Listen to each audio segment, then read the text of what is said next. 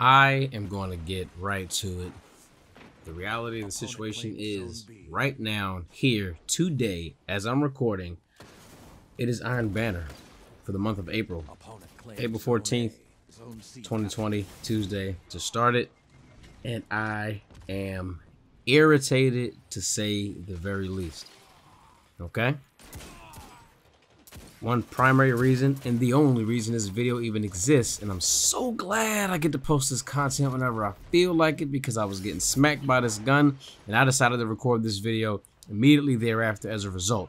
Hard Light.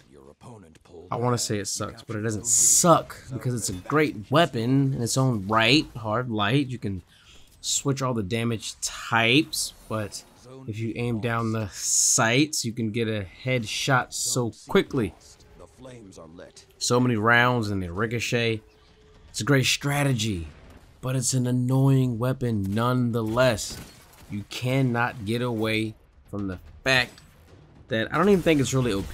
Not itself, not the weapon itself, but the fact that so many people use it. And you know what? Honestly, even if only like 2 or 3 people use it in a single match, that's enough. Because all you bullets all over the freaking place, man.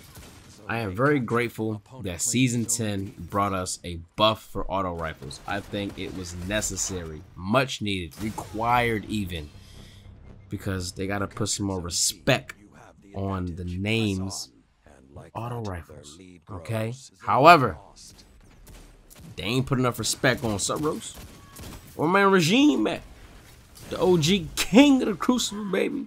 Bang, bang, bang. Bring back OG Suros, y'all. Anyway, Hard Light is a great weapon, and I don't even want it to get nerfed. I just wish people would use it less. There's no skill there.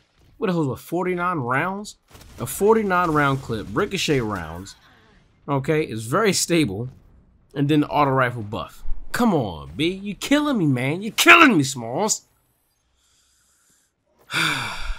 It's cool, I guess. It's cool. Death to Hard Light, man. Death to Hard Light.